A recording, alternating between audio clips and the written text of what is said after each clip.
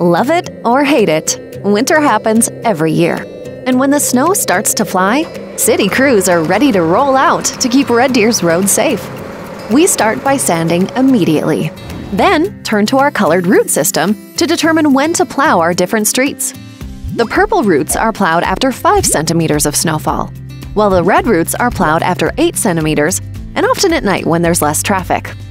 And when the snowfall just won't stop and a snowpack accumulates, we focus on the blue routes, getting those plowed within 4 days, as well as plowing the green and gray routes within 15 days. The orange route runs through our industrial areas. We start plowing these streets around 15 centimeters of snowpack and aim to clear them within 5 days. Our goal is to keep our city streets safe and accessible throughout the winter. But to do this, we need your help. Always drive safely and according to the conditions. Give crews room to work, and move your vehicle when your street is being plowed. For more information, visit reddeer.ca/snowzone.